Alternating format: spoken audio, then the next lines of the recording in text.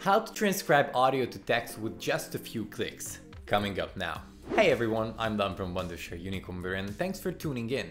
Converting audio to text is very useful but takes a lifetime if you want to do it manually. Fortunately, there are tools like the speech-to-text feature of the UniConverter that does this job for us.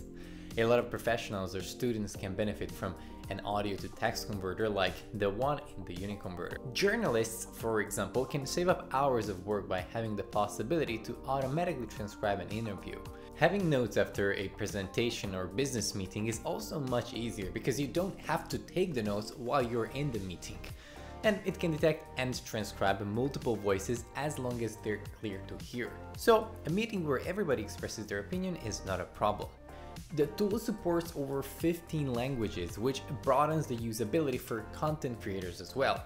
They can transcribe their videos and then translate them to different languages and then use the text to make subtitles, or they can just transcribe other videos and use the text to create new scripts for content. But now let's see how to use the tool. First, obviously you need to download the UniConverter, but you find links in the description. Once you have it downloaded, open the speech-to-text tool from the tools menu. Import your audio file or video file.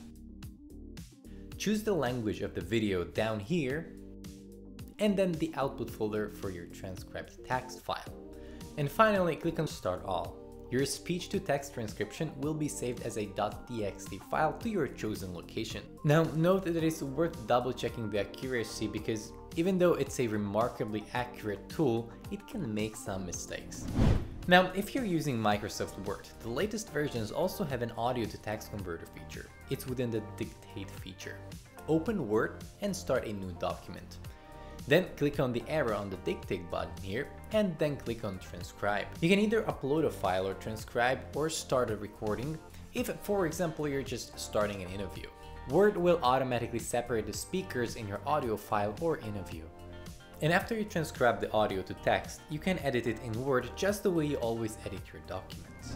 Another tool for converting speech to text is Dictation.io that can convert audio to text live. It's easy to use, you just have to select the language that will be spoken, then start speaking or playing the audio file. You can edit and download the transcription in the text editor on the left side.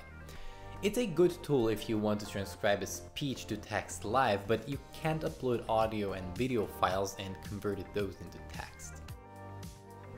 Alternatively, you can use the dictation function of your Mac or iOS device for a quick speech to text transcription. On iOS, you can start the dictation from the keyboard. On Mac, usually you have to double press quickly the Fn button. You can open up the notes or pages wherefrom you can edit and save your transcribed speech.